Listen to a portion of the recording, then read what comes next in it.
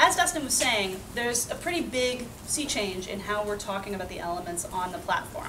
And so over the last few months, I've been talking to many people in this room, asking what your questions are, so we could make sure that from Sprout, we could do the best job that we possibly can to support all of the good work and all the good thinking that's gone into badging in 2014 and 2015 to continue this great work in 2016 using this new tool. As Dustin was saying, and we're going to say it over and over, City of Learning continues in 2016, and this year the tool that we're using is LRNG. Okay, so first question. How is this thing different from last year? Again, it builds on the old platform, but it's been changed for the better. And just as Dustin was saying, this new platform really elevates the importance of badges by introducing the XPs and the idea of a playlist that leads to a badge. So that's actually pretty exciting, and it speaks to a lot of the needs that we've heard from community members over the last couple of years about wanting to really make sure that the learning represented by these badges is rigorous and robust and real. So the other big thing that's very important is that the badges should be representative of a substantive learning outcome and unlock opportunities for you.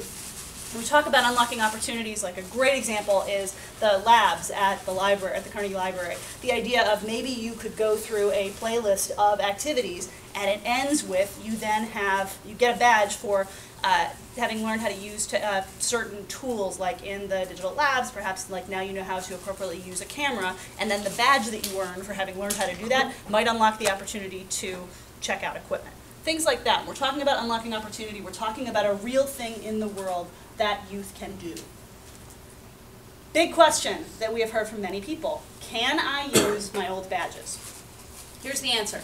You can use them as an inspiration, but they'll need to be updated and refined for LRNG. The formatting probably won't match exactly. Specifically, some of your old badges will probably now become XPs, and you may need to create a new meta badge that represents how all of those now XPs might connect. Practically, from a practical standpoint, we still have all of your data from last year. So if you don't have it saved locally and you want to get it from us, we've got it. We can talk. Very happy to help you with that and to figure out the most efficient way to have you get all of that and use it again, whether it's just for inspiration, if you decide to completely start over again and go, you know, okay, now that I think about it, if I think about it in terms of these new elements of what local XPs are and what digital XPs are and how those would interact in the real world of my program, then fine, start from the beginning. But we can absolutely help you along the way with using what you've already thought about and created in the past.